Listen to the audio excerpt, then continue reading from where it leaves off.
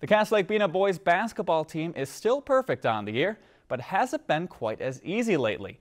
They've been tested by both Pine River Bacchus and Nevis in the past 2 weeks, squeaking out a pair of 3-point wins, which is a good primer for the playoffs on how to win when things aren't going just your way.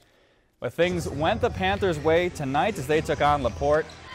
First bucket of the game, Miguel Reyes, the between-the-legs pass to Jarrell Jacobs, knocks down the three-pointer.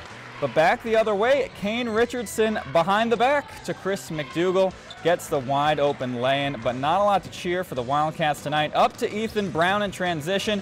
He spots up the open three. They're up 14-2. Then it's Jared Brown pushing the tempo. He hits Ethan for the mid-air lay-in.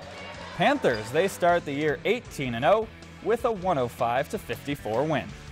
If you enjoyed this segment of Lakeland News, please consider making a tax-deductible contribution to Lakeland PBS.